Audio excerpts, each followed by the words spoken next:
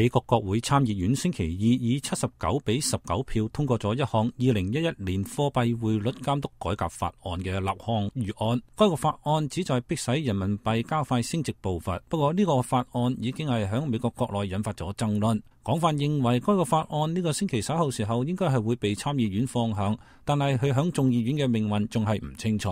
好多個民主黨人同一啲嘅共和黨人指責北京有意壓低人民幣幣值，而使到中國產品響全球市場上邊享有不公平嘅優勢。如果議案同樣響眾議院獲得通過，並且係被奧巴馬總統簽署成為法律，咁樣美國同中國嘅年貿易逆差總額將會減低2500億美元。而此外，佢仲有助於響美國創造更多嘅工作機會。響包括好多嘅美國商業團體，佢哋又擔心該個法案一旦開始實施嘅話，或者會響美中之間爆發貿易戰。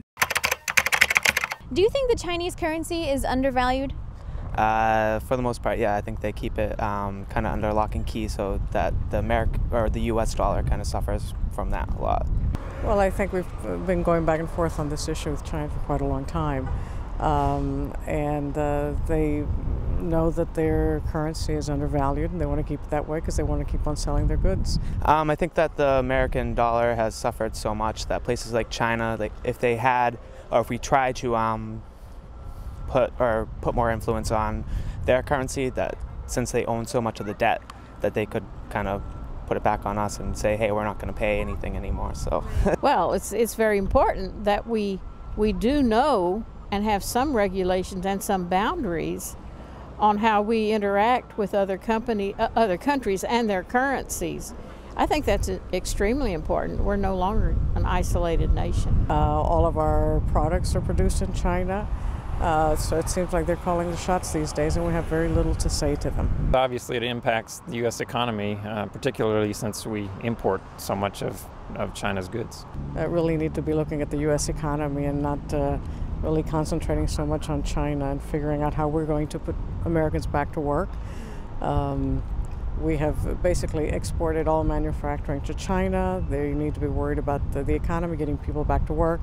And so I think it's a lot of grandstanding. I mean, we really can't say too much to somebody who owns so much of our debt. China obviously has very strong reasons for choosing to do it that way. And so I think it's important to discuss the issue and determine what is in America's best interest, keeping in mind that China is a partner in a lot of respects, and so we have to balance the two sides. Keeping their dollar or their currency at the level that they have it right now, they can control the amount of money or the amount of or the wages that they use to pay their workers there, and the amount that they can bring in with the export, charge with the export. If this bill passes, the U.S. will be able to impose duties on Chinese goods imported to the U.S., sort of to punish them for undervaluing their yuan.